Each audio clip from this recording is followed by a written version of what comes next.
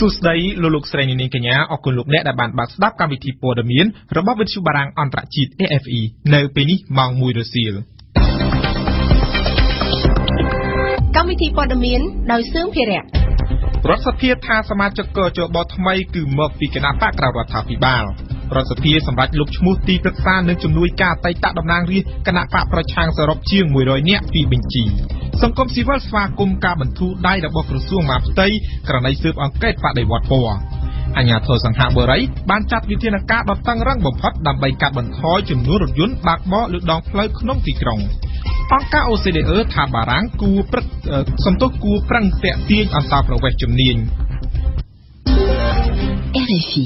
អគ្គលេខាធិការដ្ឋានរដ្ឋសភាឲ្យដឹងថាខ្លួនកំពុងតែរៀបចំនីតិវិធីដាក់បេក្ខភាពថ្មីជំនួសសមាជិកគណៈកម្មាធិការជាតិរៀបចំការបោះឆ្នោតកជបចំនួន3រូបដែលចាក់ចេញបន្ទាប់ពីគណៈបកប្រឆាំងដ៏ធំជាងគេត្រូវបានរំលាយបើតាមអ្នកនាំពាក្យរដ្ឋសភាបេក្ខភាពសមាជិកកជបថ្មីនោះគឺមិនមែនមកពីកូតាគណៈបកកាន់អំណាចនោះទេប៊ុនថនរាយការណ៍អ្នកនាំពាក្យរដ្ឋសភាលោកលេងពេញឡុងបានប្រាប់វិទ្យុបារាំងអន្តរជាតិនៅថ្ងៃនេះថាតាមរដ្ឋធម្មនុញ្ញបេក្ខភាពសមាជិកគួរជបថ្មីដែលនឹងចូលទៅអង្គុយជំនួសកន្លែងសមាជិកចាស់ដែលចាក់ចេញនោះគឺជាកូតាមកពីគណៈបកនៅក្រៅរដ្ឋាភិបាលគណៈបកនៅក្រៅរដ្ឋាភិបាលបច្ចុប្បន្នគឺអាចមានរហូតដល់6គណៈបកនេះបើតាមគួរជបដែលបានប្រកាសឲ្យគណៈបកទាំង6នោះផ្ដល់ព័ត៌មានទៅកាន់គួរជបវិញក្នុងការទទួលយកអាសនៈគណៈបកសង្គ្រោះជាតិដែលត្រូវបានរំលាយក៏ប៉ុន្តែគណៈបកសម្ព័ន្ធដើម្បីប្រជាធិបតេយ្យរបស់លោកខឹមវាសនាបានបដិសេធជាផ្លូវការហើយថាមិនទទួលយកអាសនៈដែលផ្ដល់ដោយគូជបនេះទេអ្នកនាំពាក្យគូជបលោកហងពុធាបានសម្ដែងការសោកស្ដាយចំពោះការចាក់ចេញរបស់សមាជិកគូជបទាំង3រូបដោយថាពួកគេបានធ្វើការងារជាមួយគ្នាល្អក្នុងការរៀបចំការបោះឆ្នោតឃុំសង្កាត់នាពេលកន្លងមកសូមបញ្ជាក់ថាសមាជិកគូជប3រូបដែលបានប្រកាសដើរចេញពីគូជបនៅពេលនេះគឺមានលោកគួយប៊ុនរឿនជាអនុប្រធានគូជបលោករងឈុននិងលោកស្រីតែម៉ាន់រងគឺជាសមាជិកអ្នកទាំង3សុទ្ធសឹងជាកូតាមកពីគណៈបកសង្គ្រោះជាតិក៏ប៉ុន្តែលោកហ៊ីងតរិតជាកូតាមកពីគណៈបកសង្គ្រោះជាតិដែរនោះបានបញ្ជាក់ថាលោកនៅតែបន្តការងារនៅក្នុងគូជបតទៅទៀតដោយថាដើម្បីការពារផលប្រយោជន៍របស់គណៈបកនយោបាយទាំងអស់ដែលបានចូលរួមការបោះឆ្នោតរហូតដល់ចប់អាណត្តិសម្រាប់សមាជិកគូជបដែលបានចាក់ចេញបានគូបញ្ជាក់ថាមូលហេតុដែលពួកគេមិនអាចបន្តការងារបោះឆ្នោតបានតទៅទៀតដោយសារតែមានការបែងចែកអាសនៈរបស់គណៈបកសង្គ្រោះជាតិឲ្យទៅគណៈបកដទៃទៀតដែលពលរដ្ឋមិនគាំទ្របើតាមសមាជិកគូជបទាំង3រូបនេះក្នុងនាមជាអាជ្ញាកណ្ដាលពួកគេមិនអាចបន្តការងារក្នុងស្ថាប័នរៀបចំការបោះឆ្នោតតទៅទៀតទេដោយថាវាក្បត់នឹងឧត្តមគតិរបស់ពួកគេនិងក្បត់ឆន្ទៈរបស់ប្រជាប្រដ្ឋជាម្ចាស់ឆ្នោតដែលនាំឲ្យជាប់ឈ្មោះអាក្រក់នៅក្នុងប្រវត្តិសាស្ត្រលោកយ៉ងសាងកុមារជាស្ថាបនិកគណៈបកប្រជាធិបតេយ្យមូលដ្ឋានបានប្រាប់សមាជិកអតីតគណៈបកសង្គ្រោះជាតិជាពិសេសក្រុមអ្នកនយោបាយចំនួនថ្មីបង្កើតគណៈបកនយោបាយថ្មីមួយដើម្បីចូលរួមប្រកួតការបោះឆ្នោតឆ្នាំ2018លោកយ៉ងសាងកុមារបានសរសេរនៅលើបណ្ដាញសង្គមកាលពីថ្ងៃម្សិលមិញថាកម្ពុជាត្រូវការកម្លាំងនយោបាយផ្សេងគ្នាយ៉ាងតិចបំផុតចំនួន3ដែលជាសសរគ្រឹះរបស់សង្គមប្រជាធិបតេយ្យសេរីពហុបកគណៈបកប្រជាធិបតេយ្យមូលដ្ឋានធ្លាប់បានចេញសេចក្តីថ្លែងការណ៍ថាការរំលាយគណៈបកសង្គ្រោះជាតិពិតជាប៉ះពាល់ដល់គោលការណ៍ប្រជាធិបតេយ្យសេរីពហុបកគណៈបកប្រជាធិបតេយ្យមូលដ្ឋានបានទទួលស្គាល់ការចូលរួមចំណែករបស់គណៈបកសង្គ្រោះជាតិនិងអ្នកនយោបាយ118នាក់ក្នុងដំណើរការកសាងសង្គមប្រជាធិបតេយ្យនៅកម្ពុជារដ្ឋសភានៅថ្ងៃទី21វិច្ឆិកានេះបានសម្រេចលុបឈ្មោះតំណាងរាស្ត្រទីប្រឹក្សានិងជំនួយការរួមទាំងអ្នកបើករថយន្តរបស់អតីតតំណាងរាស្ត្រនៃអតីតគណៈបកសង្គ្រោះជាតិសរុបជាង100នាក់ចេញពីបញ្ជីក្រោយពីតុលាការកំពូលសម្រេចរំលាយគណៈបកសង្គ្រោះជាតិរួចមកទន្ទឹមគ្នានេះរដ្ឋសភាក៏បានជូនដំណឹងឲ្យអតីតតំណាងរាស្ត្រនៃអតីតគណៈបកសង្គ្រោះជាតិប្រគល់សម្ភារៈនិងរថយន្តឲ្យរដ្ឋសភាវិញផងដែរvàសំណប់លំអិតព័ត៌មាននេះគឺចាប់ពីខែវិច្ឆិកានេះតទៅអតីតតំណាងរាស្ត្រនៃអតីតគណៈបក្សសង្គ្រោះជាតិចំនួន55រូបរួមទាំងទីប្រឹក្សាជំនួយការនិងអ្នកបើកបររថយន្តរបស់ពួកគេសរុបជា100នាក់និងមិនទទួលបានប្រាក់បៀវត្សប្រចាំខែវិច្ឆិកានេះទេបន្ទាប់ពីគណៈកម្មាធិការអចិន្ត្រៃយ៍នៃរដ្ឋសភាបានសម្រេចលុបឈ្មោះពួកគេចេញពីបញ្ជីផ្លូវការរបស់រដ្ឋសភារួចមកការសម្រេចនេះគឺធ្វើឡើងស្របតាមនីតិវិធីនៅក្រៅពេលដែលតុលាការកំពូលបានសម្រេចរំលាយគណៈបក្សសង្គ្រោះជាតិកាលពី ថ្ងៃទី16វិច្ឆិកាសប្តាហ៍មុននេះបើតាមលោកលេងពេញឡុងអគ្គលេខាធិការនៃអគ្គលេខាធិការដ្ឋានរដ្ឋសភាបានអះអាងថាក្រៅពីបង្កប់ប្រាក់ខែរបស់ពួកគេចាប់ពីខែវិច្ឆិកានេះតទៅរដ្ឋសភាក៏បានបង្កប់ឲ្យអតីតតំណាងរាស្ត្រនៃអតីតគណៈបក្សសង្គ្រោះជាតិប្រគល់មកវិញនៅសម្ភារៈប្រើប្រាស់ដូចជារថយន្តទំនើបកុំព្យូទ័រយួរដៃរួមទាំងសម្ភារៈការិយាល័យរបស់អតីតតំណាងរាស្ត្រនៃអតីតគណៈបក្សសង្គ្រោះជាតិមកវិញផងដែរយោងតាមលិខិតរបស់លោកលេងពេញឡុងកាលពីថ្ងៃទី20វិច្ឆិការដ្ឋសភាបានសម្រេចបង្កើតក្រុមការងារមួយដើម្បីទទួលបន្ទុករងចាំទទួលនិងប្រគល់សម្ភារៈទាំងនោះដែលប្រព្រឹត្តទៅចាប់ពីថ្ងៃទី20រហូតដល់ថ្ងៃទី24វិច្ឆិកាខាងមុខហើយគិតត្រឹមថ្ងៃទី21វិច្ឆិកានេះរដ្ឋសភាបានទទួលរថយន្តមួយគ្រឿងពីអតីតប្រធានគណៈកម្មការទី7នៃរដ្ឋសភាគឺលោកយ៉ែនបញ្ញារិទ្ធដែលកំពុងស្ថិតនៅឯក្រៅប្រទេសគូជំរាបជូនថាតាមរយៈសេចក្តីសម្រេចរបស់តុលាការកំពូលកាលពីថ្ងៃទី16ខែវិច្ឆិកាក្រៅពីបានរំលាយគណៈបក្សសង្គ្រោះជាតិហើយនោះតុលាការក៏បានសម្រេចហាមឃាត់មិនឲ្យមន្ត្រីគណៈបក្សសង្គ្រោះជាតិចំនួន118នាក់ធ្វើនយោបាយរយៈពេល5ឆ្នាំជាសេចក្តីសម្រេចដែលធ្វើឲ្យមានប្រតិកម្មពីសហគមន៍អន្តរជាតិនិងប្រទេសម្ចាស់ជំនួយលើកលែងតែប្រទេសចិនដែលថាជាសេចក្តីសម្រេចដែលបានសម្លាប់ជីវិតលទ្ធិប្រជាធិបតេយ្យនៅកម្ពុជាក្នុងរយៈពេល24ឆ្នាំមកនេះមកដល់ពេលនេះមានគណៈបកមួយក្នុងចំណោមគណៈបកនយោបាយចំនួន6បានចេញលិខិតបដិសេធជាផ្លូវការដោយមិនទទួលយកអាសនៈពីគណៈបកសង្គ្រោះជាតិដែលត្រូវបានរំលាយនោះឡើយការបដិសេធនេះធ្វើឡើងជាការឆ្លើយតបទៅនឹងគណៈកម្មាធិការជ្រៀបចំការបោះឆ្នោតកោជបកាលពីថ្ងៃទី18វិច្ឆិកាដែលបានចេញសេចក្តីជូនដំណឹងដល់គណៈបកក្រៅរដ្ឋសភាចំនួន6ឲ្យផ្ដល់ព័ត៌មានចាំបាច់មួយចំនួនដល់ខ្លួនដើម្បីបែងចែកអាសនៈគណៈបកសង្គ្រោះជាតិដែលត្រូវបានរំលាយចោលមន្ត្រីអង្គការសង្គមស៊ីវិលមួយចំនួនបានសម្ដែងការធូរចិត្តបន្តិចដែរនៅពេលដែលក្រសួងមហាផ្ទៃបង្ហើបពីគម្រោងនិងរំសាយការស៊ើបអង្កេតលើក្រុមអង្គការសង្គមស៊ីវិលពាក់ព័ន្ធសំណុំរឿងបដិវត្តពណ៌ដែលអាជ្ញាធរតែងតែលើកឡើងថាពួកគេគឺជាក្រុមតែមួយជាមួយអតីតគណៈបក្សសង្គ្រោះជាតិយើងស្ដាប់អេងកំហុងយើងស្វាគមន៍នៅពេលដែលរដ្ឋាភិបាលរំសាយការចោទប្រកាន់លើអង្គការសង្គមស៊ីវិលពិសេសអង្គការ Khmer តែម្ដងនៅក្នុងរឿងបដិវត្តពណ៌នេះគឺជាការលើកឡើងរបស់លោកយើងសុធិរាមន្ត្រីផ្នែកច្បាប់នៃអង្គការ Khmer បើតាមលោកសុធិរាជំហររដ្ឋាភិបាលបែបនេះគឺជាអ្វីដែលលោកចង់បានលោកយើងសុធិរាអះអាងថា Khmer គ្រាន់តែធ្វើការតស៊ូមតិដើម្បីនាំមកនៅកំណែទម្រង់ការបោះឆ្នោតតែប៉ុណ្ណោះហើយអ្វីដែល Khmer បានធ្វើនាពេលកន្លងមកគឺទៅតាមច្បាប់ទាំងស្រុងសូមបញ្ជាក់ជូនថាអង្គការ Khmer ក៏ធ្លាប់ចេញសេចក្តីថ្លែងការណ៍មួយកាលពីថ្ងៃទី27ខែតុលាឆ្នាំ2017ដោយសូមឲ្យអង្គភាពព័ត៌មាននិងប្រតិកម្មរហ័សនៃទីស្តីការគណៈរដ្ឋមន្ត្រីបញ្ឈប់ការយកស្ថាប័នរបស់ខ្លួនទៅភ្ជាប់ជាមួយនឹងគណៈបកនយោបាយនិងចេតនាធ្វើបដិវត្តពណ៌នៅកម្ពុជាទៀតទៅ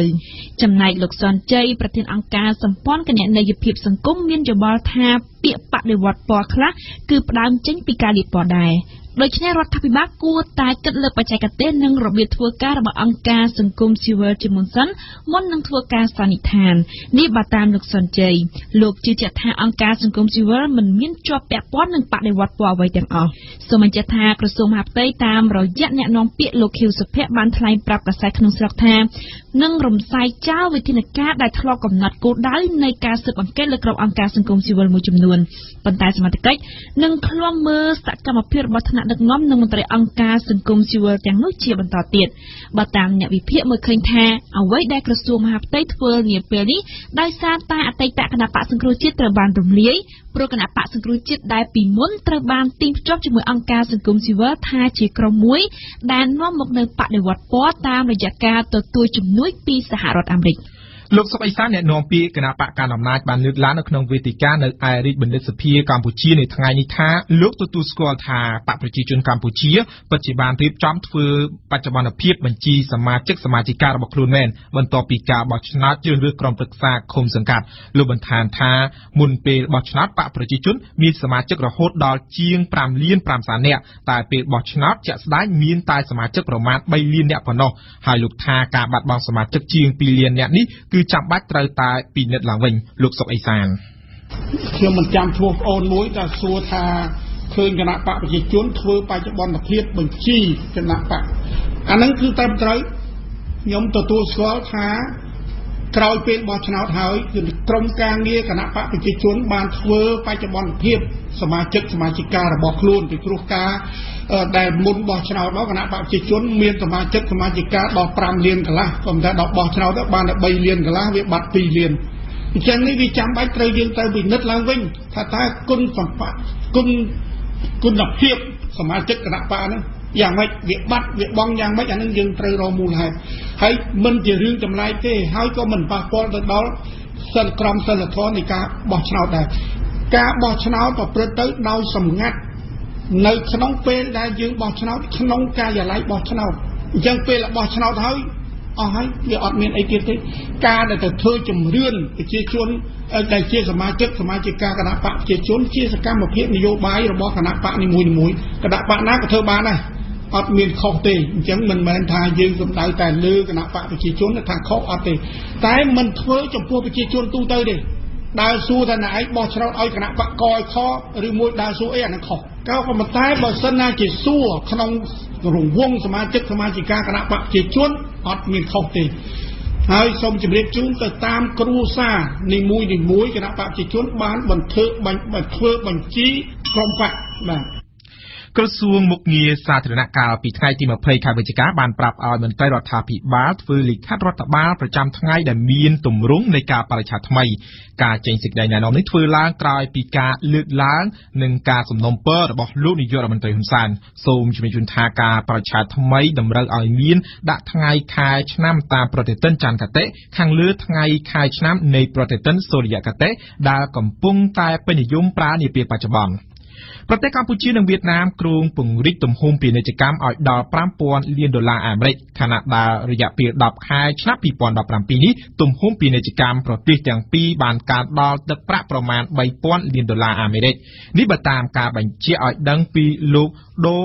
វឹកហឹងអនុប្រធាននាយកដ្ឋានទីផ្សារអាស៊ីអាហ្វ្រិកនៃក្រសួងឧស្សាហកម្មនិងពាណិជ្ជកម្មនៅក្នុងវេទិកាពាណិជ្ជកម្មនិងវិនិយោគវៀតណាមនៅកម្ពុជាកាលពីថ្ងៃទី20ខែវិច្ឆិកានៅសន្តាគារភ្នំពេញអាជ្ញាធរសង្ហបុរីបានចាត់វិធានការតឹងរឹងបំផុតដើម្បីកាត់បន្ថយចំនួនរថយន្តបើកបរលើដងផ្លូវក្នុងទីក្រុងវិធានការទាំងនោះមានជាអាចកម្រិតចំនួនរថយន្តដែលត្រូវបានអនុញ្ញាតឲ្យធ្វើចរាចរណ៍នៅលើដងផ្លូវតម្រូវឲ្យបង់ប្រាក់អាជ្ញាប័ណ្ណប្រមាណជា$31,000ក្នុងរថយន្តមួយគ្រឿងសង្ហបុរីមិនខ្លាចនឹងប្រើវិធានការក្តៅខ្លាំងព្រោះសម្អាងថាបានចំណាយប្រាក់រាប់លានដុល្លារអាមេរិកលើការអភិវឌ្ឍសេវាដឹកជញ្ជូនសាធារណៈដោយបានដាច់ជូនព័ត៌មាននេះចរាចរណ៍នៅសង្ហបុរីប្រព្រឹត្តទៅដោយរលូនឥតទាន់មានការកកស្ទះធំដុំអ្វីទេបើប្រៀបធៀបទៅនឹងទីក្រុងដទៃទៀតនៅក្នុងតំបន់អាស៊ីភូមិភាគអាគ្នេយ៍ដូចយ៉ាងបាងកក យ៉ាកាតាឬក៏ទីក្រុងម៉ានីលដែលការកកស្ទះចរាចរណ៍បានក្លាយទៅជាទម្លាប់ប្រចាំថ្ងៃប៉ុន្តែដើម្បីជាកិច្ចការពារសង្ហបុរីបានចេញវិធានការរឹតបន្តឹងដ៏សែនតឹងរ៉ឹងហាមមិនឲ្យមានរថយន្តបើកបរក្នុងចំនួនដ៏ច្រើនពេកនៅលើផ្លូវក្នុងទីក្រុងជាវិធានការដែលវាយសម្ដៅលើហោប៉ៅរបស់អ្នកបើកបររថយន្តដោយតម្រូវអ្នកបើកបរបង់សិទ្ធិដែលមានតម្លៃស្មើចិត្តនឹងតម្លៃរថយន្តអាល្លឺម៉ង់ធុនមធ្យមមួយគ្រឿងអ្នកបើកបរយានយន្តមិនគ្រាន់តែត្រូវមានប័ណ្ណបើកបរពាក់មីនិងរថយន្តប៉ុណ្ណោះទេតែពួកគេក៏ត្រូវធ្វើការសុំសិទ្ធិបើកបរក្នុងទីក្រុងទៀតផងតម្លៃនៃការទិញអាជ្ញាប័ណ្ណបើកបរមានតម្លៃជិត$50,000សង្ហបុរីឬស្មើនឹង$31,000ដែលអាចនាំឲ្យតម្លៃលក់រថយន្ត Toyota Corolla មួយគ្រឿងឡើងដល់$14,000សង្ហបុរីឬស្មើនឹង$72,000ការតម្រូវឲ្យប្រជាជនសុំសិទ្ធិបើកបរបែបនេះអាចធ្វើទៅបានតែនៅក្នុងប្រទេសសង្ហបុរីតែប៉ុណ្ណោះព្រោះថាប្រជាជនសង្ហបុរីមានទម្លាប់គោរពវិន័យនិងអនុវត្តច្បាប់ដ៏សែនតឹងរ៉ឹងរួចទៅហើយប្រព័ន្ធផ្សព្វផ្សាយក៏ស្ថិតនៅក្រោមការគ្រប់គ្រងយ៉ាងតឹងរ៉ឹងបំផុតរីឯការប្រព្រឹត្តបទល្មើសវិញក៏ត្រូវបានបង្ក្រាបយ៉ាងធ្ងន់ធ្ងរដែរអំពើអសិលធម៌គ្មានសុជីវធម៌ក្នុងការរស់នៅឬបើកបរដូចជាការក្រវាត់ចោលក្រដាសនៅលើដីឬក៏ការគូសវាសតាមទីធ្លាសាធារណៈជាដើមសុទ្ធតែរងការពិន័យយ៉ាងខ្លាំង ប៉ុន្តែទោះជាយ៉ាងណាក្តីគំរូអាជ្ញាប័ណ្ណតែមួយគត់នេះត្រូវបានគេរិះគន់យ៉ាងខ្លាំងក្លាដោយហេតុតែមានការកកស្ទះចរាចរណ៍កាន់តែខ្លាំងឡើងជាពិសេសនៅពេលម៉ោងចេញធ្វើការនិងបានជំរុញឲ្យតម្លៃរថយន្តឡើងថ្លៃខ្លាំងបន្ទាប់ពីអាជ្ញាធរបានផ្អាកកម្រិតចំនួនយានយន្តទាំងអស់ដែលបានអនុញ្ញាតឲ្យធ្វើចរាចរណ៍ជាងនេះទៅទៀតសេវាដឹកជញ្ជូនសាធារណៈក៏មានបញ្ហាច្រើនជាប់ស្ទះផងនិងជួនកាលខូចទៀតផងរដ្ឋមន្ត្រីក្រសួងការបរទេសកូរ៉េខាងជើងលោករីយ៉ុងហូអញ្ជើញទៅបំពេញទស្សនកិច្ចនៅគុយបាកាលពីថ្ងៃច័ន្ទម្សិលមិញនៅខណៈពេលដែលកូរ៉េខាងជើងនិងគុយបាកំពុងតែមានភាពតានតឹងជាមួយនឹងសហរដ្ឋអាមេរិកជាទស្សនកិច្ចនៅក្នុងប្រទេសសម្ព័ន្ធមិត្តចុងក្រោយបង្អស់របស់ខ្លួននិងនៅខណៈពេលដែលកូរ៉េខាងជើងកំពុងមានភាពតានតឹងជាមួយនឹងសហរដ្ឋអាមេរិកនិងរងនៅភាពទូលឯកោទាំងនៅលើការទូតនិងសេដ្ឋកិច្ចដោយសារតែកម្មវិធីអាវុធនុយក្លេអ៊ែរនិងបាឡីស្ទិករបស់កូរ៉េខាងជើងដើម្បីតាក់ទាញជនបរទេសមានទេពកោសល្យនិងឆ្លើយតបទៅនឹងតម្រូវការទីផ្សារការងារប្រទេសបារាំងត្រូវតែធ្វើទំនើបកម្មនិងធ្វើឲ្យប្រសើរឡើងប្រព័ន្ធជ្រើសរើសអន្តោប្រវេសន៍ដែលមានជំនាញវិជ្ជាជីវៈនេះបើតាមរបាយការណ៍របស់អង្គការដើម្បីកិច្ចសហប្រតិបត្តិការសេដ្ឋកិច្ចដែលអាចបង្កជាចរន្តប្រឆាំងប៉ះពាល់ខ្លាំងដល់អន្តោប្រវេសន៍សេដ្ឋកិច្ចនិងអន្តោប្រវេសន៍នយោបាយយើងស្ដាប់អៀងសុកមិញបើគិតតាមຂະຫນាតអន្តរជាតិប្រទេសបារាំងទទួលនឹងជ្រើសរើសអន្តោប្រវេសន៍មានវិជ្ជាជីវៈតិចណាស់ពលគឺប្រមាណតែ 16% ប៉ុណ្ណោះនៃចំនួនអន្តោប្រវេសន៍ទាំងមូល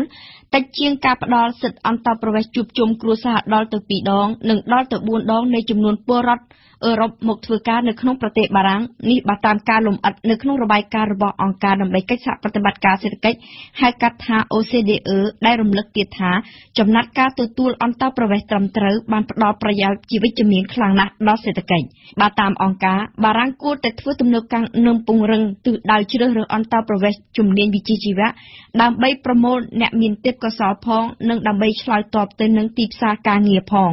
អង្គការបានលើកយកឧទាហរណ៍ជាច្រើនមុខពន្យល់ដូចជាបញ្ហាពលរដ្ឋខុសច្បាប់រាប់ពាន់នាក់ដែលធ្វើការងងឹតនៅក្នុងវិស័យសំណង់និងសេវាកម្មភោជនីយដ្ឋានត្រូវបានទទួលសិទ្ធិជ្រកកោនសេដ្ឋកិច្ច 5000 នាក់នៅឆ្នាំ 2015 6400 នាក់នៅឆ្នាំ 2016 ការងារនៅក្នុងវិស័យនេះមិនមានតម្លៃក៏ប៉ុន្តែគេពិបាកនឹងជ្រើសរើសយកមកពីបរទេសដោយហេតុតែបែបបទរដ្ឋបាលស្មុគស្មាញពេកសម្រាប់ OCDE បារាំងត្រូវតែសើរើមើលបញ្ជីឈ្មោះមុខរបរចំណាស់តាំងតែ 2008 របស់ខ្លួនឡើងវិញបច្ចុប្បន្ននេះមានវិជ្ជាជីវៈ 15 ប៉ុណ្ណោះដែលខ្វះកម្លាំងការព្រួយបារម្ភដ៏ខ្លាំងមួយទៀតគឺការរើសអើងនៅពេលសុំសិទ្ធិធ្វើការអង្គការសូមឲ្យបារាំងធ្វើកំណែទម្រង់ឲ្យកាន់តែមានតម្លាភាពសូមបញ្ជាក់ថាបារាំងក៏បានអនុម័តរួចហើយដែរកាលពីឆ្នាំ 2016 ផ្ដល់ទិដ្ឋាការទេពកោសល្យក៏ប៉ុន្តែវិធានការនេះមិនគ្រប់គ្រាន់នឹងដោះស្រាយបញ្ហាទេពីព្រោះក្រុមហ៊ុនសហគ្រាសខ្នាតតូចនិងមធ្យមដែលពុំសូវមានលទ្ធភាពដោយក្រុមហ៊ុនធំៗនឹងទៅរកកម្លាំងពលកម្មមកពីបរទេសទេបើតាមអង្គការគេគួរតែសម្រួលទីផ្សារការងារបែបនេះដល់និស្សិតបរទេសដែលមានសញ្ញាបត្រនៅប្រទេសបារាំងហើយជាចុងក្រោយបារាំងត្រូវតែគិតគូរអំពីទំនាក់ទំនងជាមួយនឹងប្រទេសដើមនៅក្នុងការជ្រើសរើសអន្តោប្រវេសន៍ការងារតែម្ដងដោយកុំគិតថាជាការផ្ដោះប្ដូរគ្នាដើម្បីប្រយុទ្ធប្រឆាំងនឹងអន្តោប្រវេសន៍ខុសច្បាប់ឲ្យសោះរបាយការណ៍របស់អង្គការ OCDE នេះធ្លាក់មកជួនចំពេលដែលរដ្ឋាភិបាលប្រទេសជាសមាជិកជាច្រើនកំពុងតែពិចារណាញែកឲ្យដាច់រវាងជនភៀសខ្លួននិងអន្តោប្រវេសន៍សេដ្ឋកិច្ចដើម្បីងាយនឹងទទួលប៉ុន្តែសម្រាប់អង្គការពាក្យថាអន្តោប្រវេសន៍សេដ្ឋកិច្ចគឺជាអន្តោប្រវេសន៍ដែលមានបានស្នាក់នៅនិងសិទ្ធិប្រកបការងារមិនថាជននោះមកតាមផ្លូវច្បាប់ឬក៏ផ្លូវផ្សេងទៀតទេប្រធានាធិបតីរុស្ស៊ីទូគីនិងអ៊ីរ៉ង់នឹងជួបប្រជុំគ្នានៅថ្ងៃពុធស្អែកនេះជាលើកដំបូងនៅក្នុងកិច្ចប្រជុំជាស៊េរីមួយដែលមានគោលបំណងស្ដារឡើងវិញនៅដំណើរការសន្តិភាពនៅក្នុងប្រទេសស៊េរីខណៈពេលដែលកងកម្លាំងរដ្ឋាភិបាលស៊េរីកំពុងមានព្រៀបលើពួកឧទាបនិងក្រុមរដ្ឋអ៊ីស្លាមមេដឹកនាំរុស្ស៊ីលោកពូទីននឹងទទួលមេដឹកនាំទូគីលោកអេដូហ្គាននិងប្រធានាធិបតីអ៊ីរ៉ង់លោករូហានីនៅក្នុងក្រុងសូឈីជាកិច្ចប្រជុំដែលគ្រោងធ្វើឡើងមុនពេលកិច្ចប្រជុំកំពូលដែលដឹកនាំដោយអង្គការសហប្រជាជាតិនាថ្ងៃទី28ខែវិច្ឆិកាក្នុងការស្វែងរកដំណោះស្រាយនៅក្នុងប្រទេសស៊េរី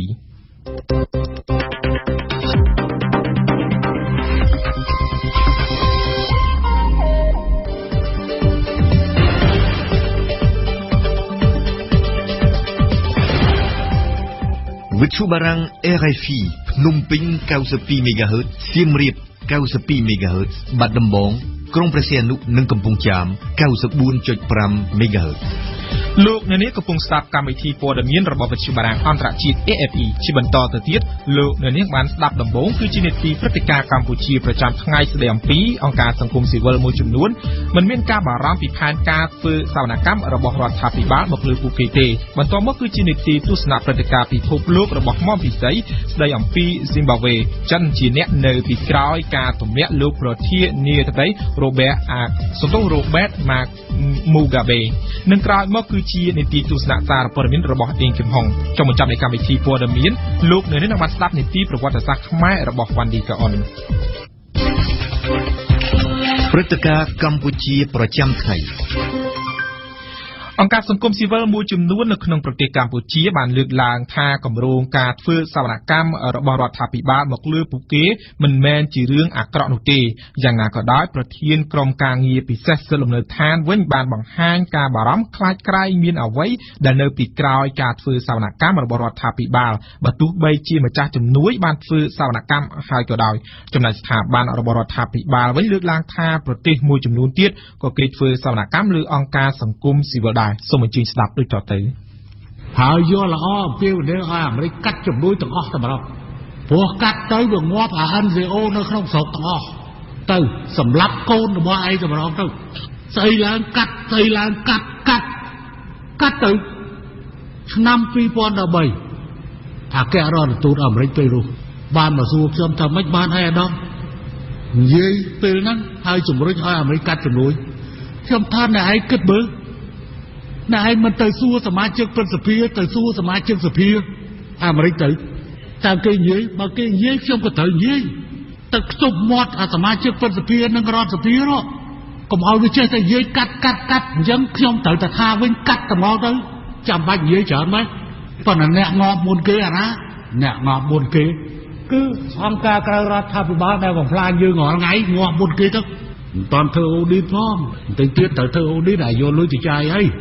មកចាយស្រុកអញមកចាយបំផ្លាញស្រុកអញឲ្យបានទៀតឲ្យវាច្បាស់អញ្ចឹងធ្វើឲ្យលយទៅមើលសឿងតិចមើលការលើកឡើងរបស់លោកនាយករដ្ឋមន្ត្រីហ៊ុនសែននេះធ្វើឡើងក្នុងពេលលោកជួបកម្មកររោងចក្រកាលពីថ្ងៃទី19ខែវិច្ឆិកាកន្លងទៅជាមួយការបង្ហើបចំពោះការធ្វើសវនកម្មលើអង្គការសង្គមស៊ីវិលក្រៅរដ្ឋាភិបាលក្នុងប្រទេសកម្ពុជាបើតាមច្បាប់ស្តីពីសមាគមនិងអង្គការមិនមែនរដ្ឋាភិបាលដែលត្រូវបានរដ្ឋសភាកម្ពុជាអនុម័តកាលពីថ្ងៃទី13ខែកក្កដាឆ្នាំ2015ក្នុងករណីចាំបាច់ក្រសួងសេដ្ឋកិច្ចនិងហិរញ្ញវត្ថុឬអាជ្ញាធរសវនកម្មជាតិអាចធ្វើការត្រួតពិនិត្យនិងធ្វើសវនកម្មសមាគមនិងអង្គការមិនមែនរដ្ឋាភិបាលបានលោកសនជ័យនាយកអង្គការសម្ព័ន្ធគណនេយ្យភាពសង្គមកម្ពុជាហៅកាត់ថាអានសាបានថ្លែងថាប្រសិនបើមានការធ្វើសវនកម្មបន្ថែមពីរដ្ឋាភិបាលវាមិនមែនជារឿងមួយដែលអាក្រក់នោះទេព្រោះម្ចាស់ជំនួយបានធ្វើរួចរាល់ហើយខ្ញុំថាការធ្វើសវនកម្មនេះវាមិនមែនជារឿងមួយដែលអាក្រក់ទេហើយក៏វាមិនមែនជារឿងមួយដែលគេហៅថាជាការផ្ទៃធ្វើរបស់អង្គការសង្គមស៊ីវិលទេហើយនេះបានខ្ញុំថាអញ្ចឹងព្រោះថារៀងរាល់ឆ្នាំអង្គការសង្គមស៊ីវិលតែងតែមានការធ្វើសវនកម្មដោយម្ចាស់ជំនួយរួចហើយអញ្ចឹងវាមិនមានទស្សនវិជ្ជាអីណាមួយដែលទាក់ទងជាមួយនឹងការអនុវត្តមិនបានល្អទាក់ទងនឹងការគ្រប់គ្រងឯកសារអីនោះទេលោកសៀភិរមប្រធានក្រុមការងារពិសេសសិទ្ធិលំនៅឋានលើកឡើងថាប្រសិនបើរដ្ឋាភិបាលចង់ធ្វើសវនកម្មមកលើអង្គការសង្គមស៊ីវិលទៀតក៏វាមិនជាបញ្ហាអ្វីដែរប៉ុន្តែសំខាន់ឲ្យតែរដ្ឋាភិបាលមានពេលវេលាគ្រប់គ្រាន់លោកសៀភិរមលើកឡើងថាមិនខុសពីអង្គការមួយចំនួនទៀតទេអង្គការរបស់លោកក៏ត្រូវបានម្ចាស់ជំនួយធ្វើសវនកម្មដែរបើសិនជារដ្ឋាភិបាលលោកចង់ធ្វើអាហ្នឹងក៏វាមិនជាបញ្ហាទេតាមឲ្យថារដ្ឋាភិបាលលោកមានពេលវេលាញញជាថារដ្ឋាភិបាលហើយគាត់មានធនធានមនុស្សគ្រប់គ្រាន់ដើម្បីធ្វើហ្នឹងតែសម្រាប់អង្គការមួយទទួលពីលុយជំនួយមកគឺថាសុទ្ធតែមានសវនកម្មបោះចាស់ជំនួយណាគេតែងតែតម្រូវឲ្យមានការធ្វើសវនកម្មជារៀងរាល់ឆ្នាំម្ដងហើយដូចអង្គការខ្ញុំអីម្ចាស់ជំនួយខ្លះគេតម្រូវការ2ដងក្នុងមួយឆ្នាំខែ6ម្ដងខែ1ម្ដងបាទអញ្ចឹងយើងមាន2-3 ពី3សប្តាហ៍កម្មគាត់សប្តាហ៍កម្មហ្នឹងគឺថាចំណាយពេលវេលាច្រើនដើម្បីរវល់ជាមួយនឹងសប្តាហ៍ក្រដែលគេចុះមកឆែកពីលើការងារហិរញ្ញវត្ថុប្រព័ន្ធចាយអីហ្នឹងដើម្បីសម្មាភាពទៅម្ចាស់ជំនួយណាអញ្ចឹងគឺថាយើងរវល់ច្រើនណាស់ហើយបើមិនជារដ្ឋាភិបាលលោកមកមួយទៀតអាហ្នឹងវាកាន់តែបន្ថែមបន្ទុកការងារទៅលើផ្នែកបុគ្គលិកហិរញ្ញវត្ថុអង្គការបាទពីមិនមានបញ្ហាអីទេគាត់ថាវាបន្ថែមការងារច្រើនអញ្ចឹងណាបាទហើយខាងរដ្ឋាភិបាលនោះក៏ត្រូវជំរុញឲ្យផ្នែកសាធារណរដ្ឋរបស់រដ្ឋាភិបាលនេះធ្វើមកដែរហើយបើមិនជាច្បាប់មានអាហ្នឹងគឺត្រូវតែតម្រូវធ្វើអញ្ចឹងហើយលោកផៃស៊ីផានអ្នកនាំពាក្យទីស្តីការគណៈរដ្ឋមន្ត្រីកម្ពុជាបានលើកឡើងថាកន្លងមកប្រទេសផ្សេងទៀតដូចជាប្រទេសឥណ្ឌាជាដើមក៏បានធ្វើសវនកម្មអង្គការសង្គមស៊ីវិលដែរក្នុងន័យតែទីកាពីទឹកពីភាពនិងសន្តិសុខជាតិយើងត្រូវតែសម្រាប់ទៅធ្វើជាហោជាក់ស្ដែងប្រទេសឥណ្ឌាក៏ធ្វើប្រទេសជាតិក៏ធ្វើដែរជាពីកន្លែងណាអង្គការដែលយើងហៅថាអង្គការមិនមែនរដ្ឋាភិបាលហ្នឹងគាត់ថាពាក្យស្លោកទេក៏ប៉ុន្តែនៅក្នុងយមន័យនេះគេហៅថាភ្នាក់ងារបរទេសដែលបម្រើគោលការណ៍បរទេសហើយយើងឃើញថាអង្គការមិនមែនរដ្ឋាភិបាលចែកជា3ទិដ្ឋភាពយ៉ាងសំខាន់ទិដ្ឋភាពទី1គឺទិដ្ឋភាពនៅក្នុងរឿងមនុស្សធម៌ទិដ្ឋភាពទី2គឺក្នុងនាមថាតែខ្មែរខ្ញុំមួយជួបពីមើលនេះគឺថាដូចជាតស៊ូមតិបាទនៅក្នុងតស៊ូមតិហើយមួយទៀតហ្នឹងគឺតែអង្គការមិនមែនរដ្ឋាភិបាលហ្នឹងកើតចេញពីសង្គមខ្មែរខ្លួនឯងដែលរក្សាផលប្រយោជន៍សមាជិករបស់ខ្លួនឯងចំណែកលោកជាសុភ័ក្រអ្នកនាំពាក្យក្រសួងមហាផ្ទៃកម្ពុជាបានថ្លែងថាក្រសួងមហាផ្ទៃនឹងអនុវត្តតាមប្រសាសន៍របស់លោកនាយករដ្ឋមន្ត្រីហ៊ុនសែនចំពោះការធ្វើសវនកម្មលើអង្គការសង្គមស៊ីវិលគ្មានអីថាយោបល់របស់សម្ដេចនាយករដ្ឋមន្ត្រីហើយក្រសួងមហាផ្ទៃមិនអនុវត្តទេលោកបន្ថែមថារបាយការណ៍សកម្មភាពការងារនិងរបាយការណ៍ហិរញ្ញវត្ថុគឺជាចំណុចរសើបមួយរបស់អង្គការនិងសមាគមក្រៅរដ្ឋាភិបាលនៅកម្ពុជាហើយយើងក៏បានទទួលជាបណ្ដាដែរកន្លែងនេះហើយដែលជាចំណុចដែលគាត់ថាជាចំណុចអាសារបស់គាត់ដូចយើងចង់មើលឃើញអ្វីរបស់គាត់នេះរួមគឺអង្គការសង្គមស៊ីវិលមួយចំនួនបានទទួលប្រាក់ប្រចាំឆ្នាំរបស់គាត់នឹងផ្ទាល់ចាស់ជំនួយតែម្ដងឧទាហរណ៍គាត់និយាយចេញតាមទូតមួយដើម្បីទទួលប្រាក់នឹងអនុវត្តប៉ុន្តែគាត់មិនបានប្រើប្រាស់ប្រាក់នេះធ្វើជាបាយក្រៅប្រចាំឆ្នាំទេដោយគាត់ចែកទៅគាត់យកទៅចាត់ចែងមិនក៏ដោយក៏នោះជាឯករាជ្យភាពរបស់គាត់ហើយតែមានដំណើរត្រួតពិនិត្យបានជាស្បអង្គការសង្គមបានបានតែងថាត្រូវតែពីមិនឲ្យធ្វើបាយការគាត់នឹងប្រាប់មកចំណែកការហិរញ្ញវត្ថុប្រចាំឆ្នាំរបស់គាត់ត្រូវចម្លងជូនមកក្រសួងហិរញ្ញវត្ថុក្រសួងថានឹងរឿងរបស់អង្គការក្រៅថាបានយកជូនមកក្រសួងដាក់ប្រកាន់រដ្ឋជាតិបាទគូខាងប្រទេសនិងប្រកាន់រដ្ឋជាតិចឹងវាជាចំណុចមួយដែលគាត់មិនតែគាត់តែងតែជំទាស់គាត់មកធ្វើ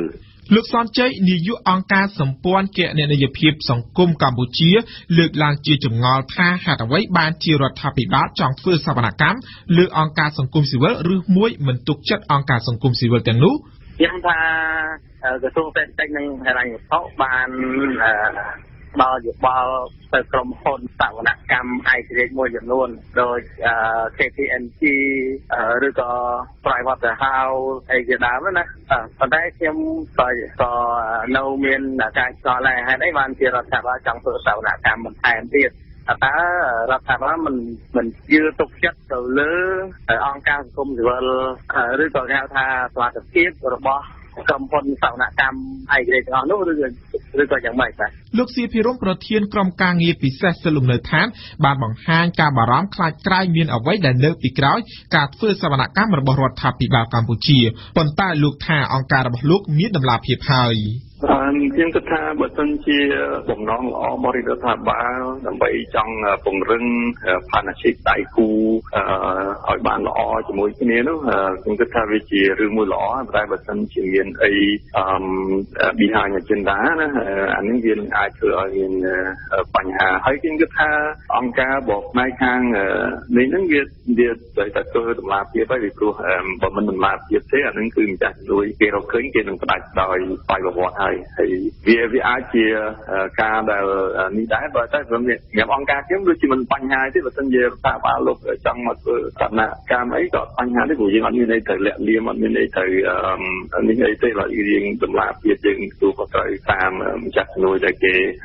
តម្រូវឲ្យយើងធ្វើណាបាទសូមបញ្ជាក់ថាច្បាប់ស្តីពីសមាគមនិងអង្គការមិនមែនរដ្ឋាភិបាលមាត្រា25បានចែងថាអង្គការមិនមែនរដ្ឋាភិបាលក្នុងស្រុកត្រូវផ្ញើទៅក្រសួងមហាផ្ទៃនិងក្រសួងសេដ្ឋកិច្ចនិងហិរញ្ញវត្ថុនៅរបាយការណ៍បូកសរុបសកម្មភាពការងារនិងរបាយការណ៍ហិរញ្ញវត្ថុប្រចាំឆ្នាំមួយច្បាប់និងមិនឲ្យហួសពីដំណាច់ខែកុម្ភៈនៃឆ្នាំបន្ទាប់ក្នុងករណីដែលទទួលបានការគាំទ្រហិរញ្ញវត្ថុពីម្ចាស់ជំនួយអង្គការមិនមែនរដ្ឋាភិបាលក្នុងស្រុកនោះត្រូវផ្ញើរបាយការណ៍ខាងលើដោយចម្លងចេញពីឯកសារដើមដែលផ្ញើទៅម្ចាស់ជំនួយក្នុងអំឡុងពេល30ថ្ងៃគិតចាប់ពីថ្ងៃផ្ញើទៅម្ចាស់ជំនួយព្រមទាំងឯកសារគម្រោងកម្មវិធីការងារនិងកិច្ចព្រមព្រៀងហិរញ្ញប្បទានមួយច្បាប់ដែលម្ចាស់ជំនួយបានយល់ព្រមដោយចម្លងពីឯកសារដើមឲ្យបានក្នុងអំឡុងពេល30ថ្ងៃគិតចាប់ពីថ្ងៃម្ចាស់ជំនួយបានឯកភាពយល់ព្រមរបាយការណ៍នេះត្រូវតម្កល់ទុកនៅទីស្នាក់ការរបស់ខ្លួនរយៈពេល5ឆ្នាំមេត្រាដដែលនេះបញ្ជាក់ថាក្នុងករណីចាំបាច់ក្រសួងមហាផ្ទៃ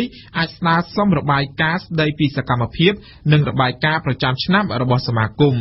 លោកឈឹមកានប្រធាននាយកដ្ឋានកិច្ចការសមាគមនិងគណៈបញ្ញយោបាយនៃក្រសួងមហាផ្ទៃបានបញ្ជាក់ប្រាប់វិទ្យុបារាំងអន្តរជាតិកាលពីថ្ងៃទី20ខែវិច្ឆិកាថារហូតមកដល់ពេលនេះមានតែអង្គការនិងសមាគមប្រមាណជាង600ស្ថាប័នប៉ុណ្ណោះដែលបានដាក់របាយការណ៍បូកសរុបការងាររបស់ខ្លួននិងរបាយការណ៍ហិរញ្ញវត្ថុប្រចាំឆ្នាំរបស់ខ្លួនខណៈដែលអង្គការនិងសមាគមមានប្រមាណជាង5000នៅក្នុងប្រទេសកម្ពុជា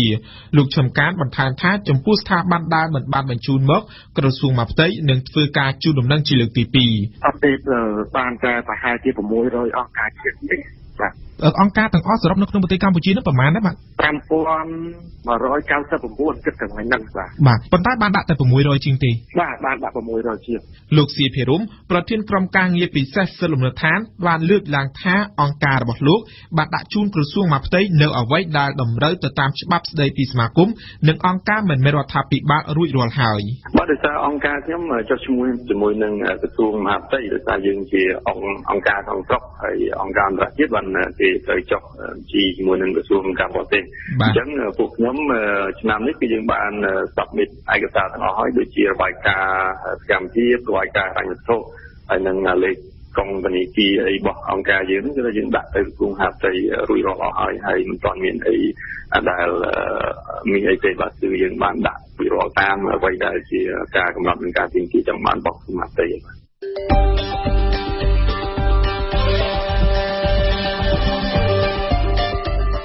ព័ត៌មានទាំងនេះអាចអានឬស្ដាប់ឡើងវិញនៅក្នុងគេហទំព័ររបស់យើង www.khmer.rfi.fr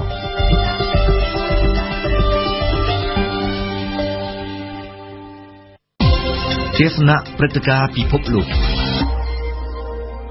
ធ្លាប់តែជាបកពួកតែមួយជាមួយប្រធានាធិបតីស៊ីមបាវេលោករ៉ូប៊ែមូហ្កាបេកងទ័ពស៊ីមបាវេបានបង្កការភ្ញាក់ផ្អើលដោយបានធ្វើអន្តរាគមន៍កាលពីថ្ងៃទី15វិច្ឆិកាដើម្បីដាក់គំនាបឲ្យលោកមូហ្កាបេចុះចេញពីតំណែងគេដឹងថាលោកមេបញ្ជាការកងទ័ពស៊ីមបាវេបានទៅទីក្រុងប៉េកាំងហើយបានត្រឡប់មកវិញមុនរដ្ឋប្រហារនេះតែ2ថ្ងៃប៉ុណ្ណោះចិនគឺជាដៃគូពាណិជ្ជកម្មធំបំផុតរបស់ស៊ីមបាវេតែកន្លងមកនេះចិនក៏ធ្លាប់បានប្អូនថារបបដឹកនាំរបស់លោកមូហ្កាបេធ្វើឲ្យគេពិបាករកស៊ីណាស់តើការធ្វើដំណើរទៅប៉េកាំងរបស់លោកមានបញ្ជាការកងទ័ពស៊ីមបាវេគឺដើម្បីប្រាប់ភាគីចិនអំពីបំណងធ្វើរដ្ឋប្រហារឬក៏ទៅដើម្បីទទួលបញ្ជាពីចិនឲ្យរៀបចំធ្វើរដ្ឋប្រហារទម្លាក់លោកមូហ្កាបេយឺស្ដាប់មុំពិសី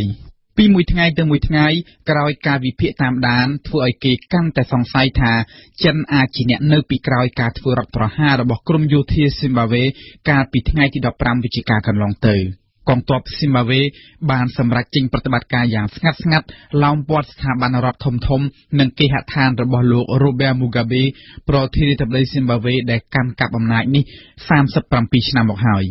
បើទោះបីជាក្រុមកងទ័ពបានបដិសេធថាវាមិនមែនជារដ្ឋប្រហារយោធាក៏ដោយតែធៀបពិតវាគឺជារដ្ឋប្រហារច្បាស់ណាស់តែជារដ្ឋប្រហារបែបស្លូតដោយមិនប្រើហិង្សាកងទ័ពគ្រាន់តែបានបង្ខាំងលោកមូហ្កាបេឲ្យនៅក្នុងផ្ទះនិងបានដាក់កំហិតឲ្យលោកមូហ្កាបេចុះចេញពីតំណែងតាមសម្រួល ហេតុផលជាផ្លូវការរបស់កងទ័ពដែលសម្រាប់ចិត្តធ្វើអន្តរាគមន៍នេះគឺដើម្បីកម្ចាត់បកពួកមួយក្រុមរបស់ភរិយាលោក Mugabe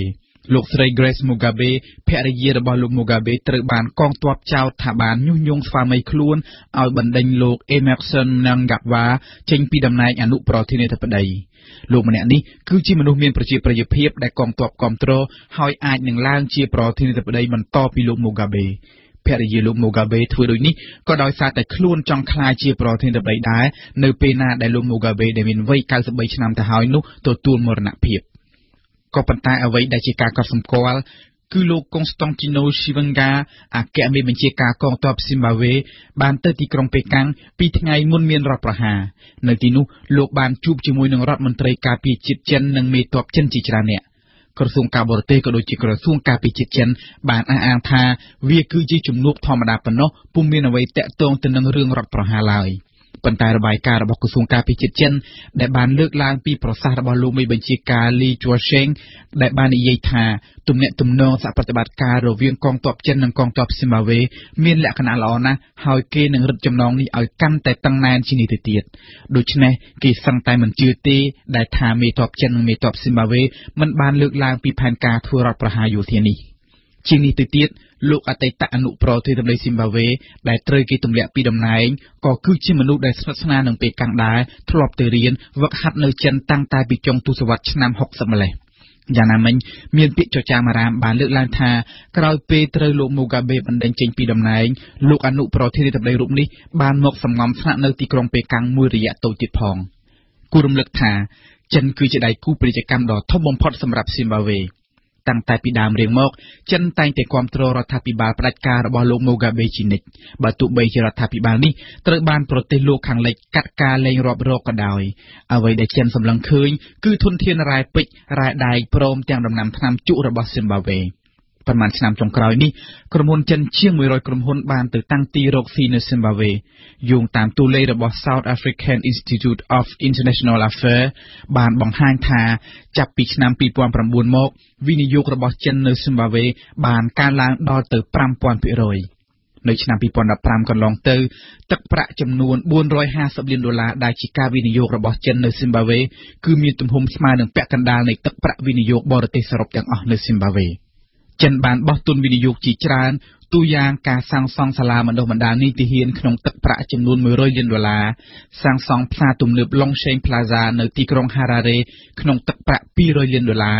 ព្រមទាំងបានជួយវិភាគទានសាងសង់អគាររដ្ឋសភាថ្មីរបស់ Zimbabwe ក្នុងទឹកប្រាក់ចំនួន$46លានក្រុមហ៊ុនឧស្សាហកម្មចិនធំៗដូចជា ONF បានប្រកាសថានឹងបោះទុនវិនិយោគក្នុងទឹកប្រាក់$2000លាននៅ Zimbabwe ដើម្បីជីកយករ៉ែដែកនិងដែកថែបដែលចិនត្រូវការជាទីបំផុត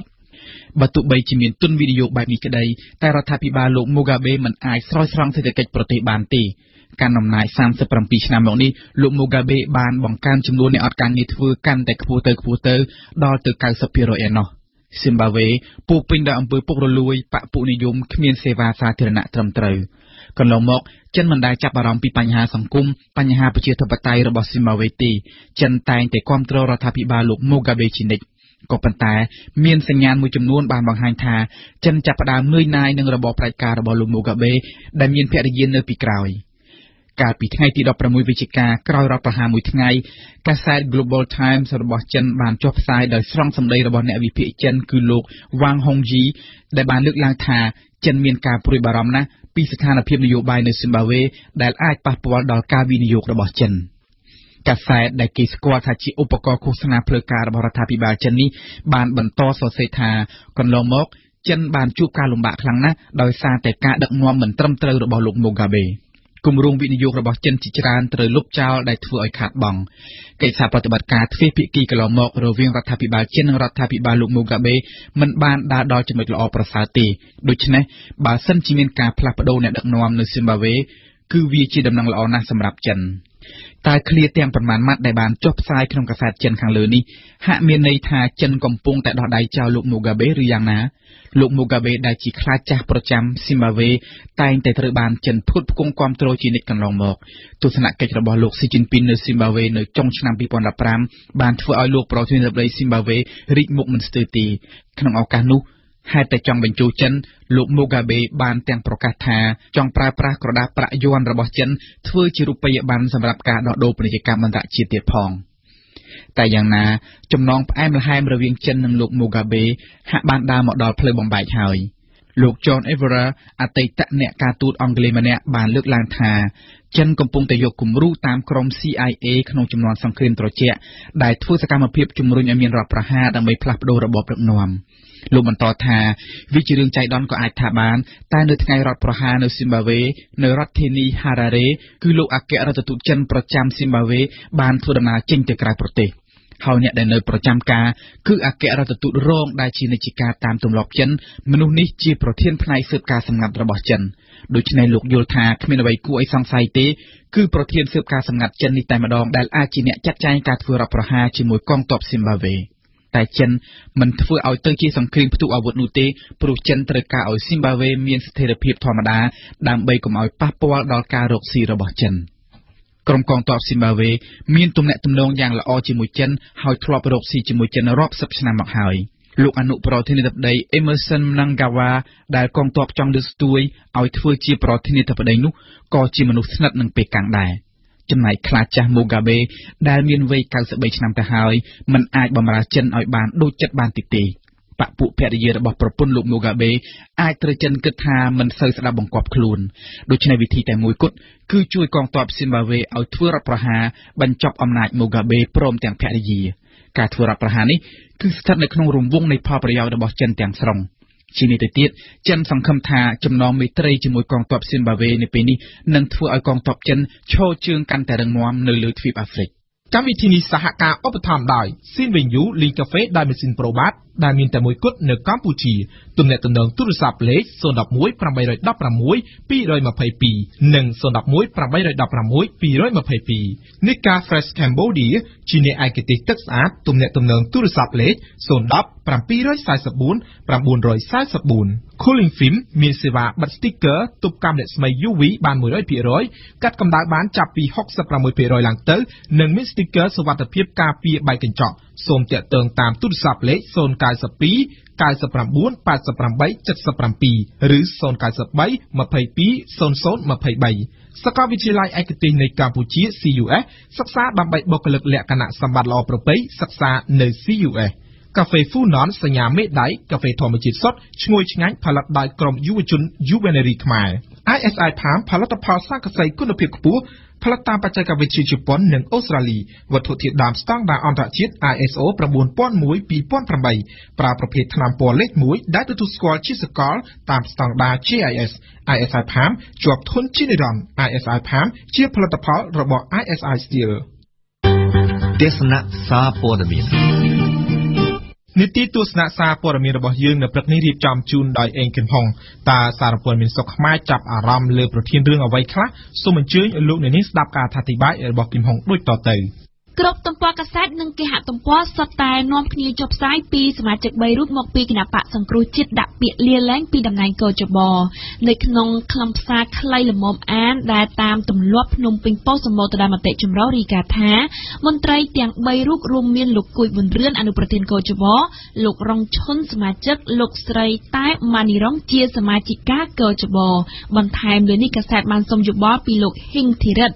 សមាជិកកោចបកោតាគណៈបកសង្គ្រោះជាតិដែរនោះនិយាយថាខ្ញុំនៅតែបន្តការងារនេះមួយរយៈសិនកុំទាន់លាឈប់ទាំងអស់គ្នាអីហើយពលរដ្ឋក៏គាត់ថាកុំទាន់ចេញទាំងអស់មើលស្ថានភាពខ្លះផងចំណែកអាដាមដែលចេញទៅនឹងពួកគាត់អត់មានបានថាអីដែរហើយនេះគឺជាសិទ្ធិសេរីភាពរបស់បុគ្គលដែរទេនេះបើតាមលោកហ៊ីងធីរិតនិយាយជាមួយនឹងកាសែតភ្នំពេញប៉ុស្តិ៍រឿងនេះក៏សំខាន់ដែរចំពោះកាសែតរស្មីកម្ពុជាព្រោះបានស្ថិតនៅទំព័រមុខដូចគ្នាបន្ថែមពីលើការឡើងចំណងជើងធំៗកាសែតក៏បានដាក់រូបភាពអតីតមន្ត្រីកោចប3រូបនៅទំព័រមុខមុនពិនិត្យមើលខ្លឹមសារកាសែតបានដាក់មួយបន្តសិនដោយថារដ្ឋសភានឹងជ្រើសតាំងសមាជិកកោចបចំនួនសមាជិក3រូបដែលលាលែងនៅសប្តាហ៍ក្រោយមើលទៅលើខ្លឹមសាររស្មីកម្ពុជាបានសរសេររៀបរាប់វែងគួរសមដែរតែមិនបានសុំប្រតិកម្មពីខាងណាខាងណីនោះទេពលគឺសរសេរយោងទៅតាមពាក្យលាឈប់របស់មន្ត្រីកោចបទាំង ដែលបង្ហាញពីមូលហេតុនាំឲ្យពួកគាត់លាឈប់និងមករំលឹកពីប្រវត្តិមន្ត្រីទាំង3ថាមានប្រភពមកពីណានេះបើតាមរស្មីកម្ពុជារីឯកាសែតកម្ពុជាថ្មីវិញមិនបានឲ្យតម្លៃរឿងនេះជាធំទេតែក៏មានចុះផ្សាយដែរប៉ុន្តែធ្លាក់ចុះក្រោមនៃទំព័រមុខមើលទៅលើខ្លឹមសារក៏មិនសូវជាខុសគ្នាប៉ុន្មានដែរពីកាសែតរស្មីកម្ពុជាដែលគ្រាន់តែសរសេរបញ្ចូលលាយជាមួយនឹងការត្រៀមចែកអាសនៈទៅកាន់គណៈបកដទៃក្រោយពេលដែលសង្គ្រោះជាតិត្រូវបានរំលាយគិតមកដល់ព្រឹកនេះចំពោះគេហទំព័រវិញនៅតែរក្សាព័ត៌មានស្ដីពីការលាលែងចេញពីតំណែងរបស់មន្ត្រីកោជបនៅទំព័រលើដដែលចំណែក Fresh News បានចេញលិខិតបិទអ្នកអានទាំងព្រឹកដែលខ្លឹមសារមានលក្ខណៈវាយប្រហារខ្លាំងមែនទែនទៅកាន់មន្ត្រីកោជបទាំង3ថាពិតជាគ្មានអ្វីគួរឲ្យភ្ញាក់ផ្អើលឡើយដែលអនុប្រធាននិងសមាជិកគណៈកម្មាធិការជាតិរៀបចំការបោះឆ្នោតចំនួន3រូបកូតាគណៈបកសង្គ្រោះជាតិបានសម្រេចលាចេញពីតំណែងនៅថ្ងៃទី20 ខែវិច្ឆិកាយើងបកទៅអានកាសែតភ្នំពេញប៉ុស្តិ៍ពីជំហានទំព័រមុខកាសែតបានកត់សម្គាល់ថាអតីតមន្ត្រីគណៈបកប្រឆាំងចោះចូលនឹងបកកណ្ដាលអំណាចច្រើនឡើងភ្នំពេញប៉ុស្តិ៍និយាយថាសន្ទុះនៃការចោះចូលជាមួយនឹងគណៈបកប្រជាជននៃអតីតមន្ត្រីគណៈបកសង្គ្រោះជាតិមានការកើនឡើងគណៈដែលអតីតមន្ត្រីជាន់ខ្ពស់នៃបកនេះបានគេចខ្លួននិងបិទទូរស័ព្ទនេះបើតាមភ្នំពេញប៉ុស្តិ៍ពាក់ព័ន្ធសាច់រឿងស្រដៀងគ្នានេះដែរភ្នំពេញប៉ុស្តិ៍បានចុងមួយអត្ថបទទៀតគឺពីជំហៀងនៃទំព័រមុខមកវិញក្រសួងហាផ្ទៃរំសាយវិធានការលើអង្គការសង្គមស៊ីវិលពាក់ព័ន្ធទៅនឹងបដិវត្តពណ៌ជាវិធានការដែលសមាជិកធ្លាប់បានកំណត់គោលដៅនៃការស៊ើបអង្កេតលើក្រុមអង្គការសង្គមស៊ីវិលមួយចំនួនដែលជាប់ពាក់ព័ន្ធជាមួយនឹងគណៈបកសង្គ្រោះជាតិតែយ៉ាងណាក៏ដោយលោកខៀវសុភ័ក្រអ្នកនាំពាក្យក្រសួងហាផ្ទៃនៅតែគម្រាមថាសមាជិកអាចនឹងចាត់វិធានការឡើងវិញចំពោះសកម្មភាពជាក់ស្ដែងតែប៉ុណ្ណោះដោយលើកឧទាហរណ៍អំពីករណីលោកវ៉ាន់ពៅដែលបានកើតខ្លួនរួចហើយលោកវ៉ាន់ពៅដែលកើតពីថ្ងៃអាទិត្យត្រូវបានលោកនាយករដ្ឋមន្ត្រីហ៊ុនសែនហៅលោកវ៉ាន់ពៅដែលមានបំណងគេចខ្លួនឲ្យវិលត្រឡប់មកជួបជុំគ្រួសារនិងបន្តការងារធម្មតាវិញនេះបើតាមកាសែតភ្នំពេញប៉ុស្តិ៍ប្រធានរឿងពីរនេះគ្មានឡើយនៅលើទំព័រកាសែតកម្ពុជាថ្មីនិងរស្មីកម្ពុជាបើមើលទៅលើកាសែតកម្ពុជាថ្មីនិងរស្មីកម្ពុជាបន្តចុះផ្សាយរឿងក្រោយគេបន្តិចនោះគឺសម្ដេចតេជោថាអាមេរិកកំពុងរួមចំណែកសម្រាប់ប្រជាធិបតេយ្យនៅកម្ពុជាមិនអស់ចិត្តកាសែតកម្ពុជាថ្មីក៏បានសរសេរមួយអត្ថបទទៀតប៉ុន្តែបន្តពីក្រោយដោយអ្នកនាំពាក្យបកកណ្ដាលអំណាចលោកសុកអេសានថាប្រទេសដែលប្រាច់ជំនួយអភិវឌ្ឍនៅកម្ពុជាគឺជាអ្នករំលោភកិច្ចព្រមព្រៀងក្រុងប៉ារីសនិងបានចូលរួមផ្ដួលរលំរាជរដ្ឋាភិបាលស្របច្បាប់យ៉ាងពិតប្រាកដដែលឡែកនៅទំព័រទី5នៃកាសែតភ្នំពេញប៉ុស្តិ៍ចិនផ្ដល់សម្ភារៈជាង 1000 គ្រឿងសម្រាប់ការបោសសម្អាតមីននៅកម្ពុជាការផ្ដល់ជំនួយនេះធ្វើឡើងបន្ទាប់ពីសហរដ្ឋអាមេរិកបានប្រកាសកាត់បន្ថយនិងឈានទៅបញ្ឈប់ការផ្ដល់ជំនួយសម្រាប់ដោះមីនដល់មជ្ឈមណ្ឌលសកម្មភាពកម្ចាត់មីនកម្ពុជានេះបើតាមកាសែតភ្នំពេញប៉ុស្តិ៍តែផ្ទុយពីកាសែតភ្នំពេញប៉ុស្តិ៍គេហទំព័រដើមអំពិលឲ្យតម្លៃរឿងនេះជាធំដោយស្ថិតនៅទំព័រលើជាមួយនឹងសេចក្តីរាយការណ៍ខ្លីប៉ុណ្ណោះយើងបញ្ចប់នីតិទស្សនៈសារព័ត៌មានជាមួយនឹងប្រធានរឿងដែលមានចុះផ្សាយនៅលើគេហទំព័រថ្មីលោកសំរងស៊ីនៅតែជឿជាក់ថាទោះបីជាត្រូវរំលាយCNP នៅតែមានដង្ហើម